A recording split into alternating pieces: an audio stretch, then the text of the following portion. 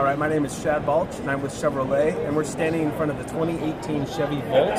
This is a sort of a plug-in hybrid electric vehicle. It plugs into a regular household outlet. On a full charge, the battery will take you about 53 miles, but when the battery is depleted, instead of you having to stop and plug in and recharge, there's a generator under the hood that creates electricity to take you as far as you want to go. So it's electric for your daily commute, but if you want to take it on a road trip, it can go as far as you need to go. The Volt is loaded with technology inside. It has a 4G LTE Wi-Fi system, so it's a hotspot, and you can pair it to about 7 different devices and have Wi-Fi access while you're driving.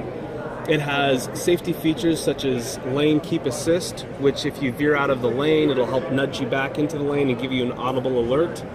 It has a teen driver system, which allows parents to track the driving behaviors and habits of their kids. So when the kids bring back the car, there's actually a report card that shows up on the center of the stack. It shows if they sped, it shows if they had to slam on the brakes, it shows if they departed the lane. All of the main features or safety habits the parent gets to see after the child returns from the trip. This is a 5-seater. There's 3 seats in the back here. This is a change over the last generation. The last generation was a 4-seater. It is a hatchback, so the hatch opens, the seats fold down, and there's a lot of storage space in the back. Yes, I opened the trunk a couple of minutes ago, and I was surprised. It's a relatively big trunk for... Yeah, so there's a lot of storage space here, and obviously the hatchback gives you even more. And then when the seats fold down, there's a very large area for you to haul stuff if you need to.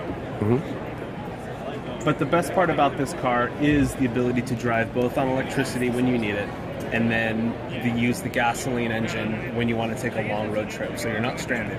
So if you're working like 20 miles from your home, you can go back and forth and not even spend a drop of gas for the whole year. Yeah, so if your daily commute is less than 53 miles, you'll never use gasoline if you're able to plug in and recharge.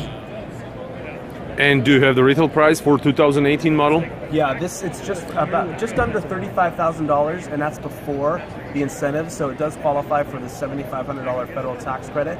And then here in California, there's a state rebate of about $1,500 that should drop down to something like 25 almost. Correct, yeah. At the end of the day, if you qualify for all the tax credits, it's about $26,000.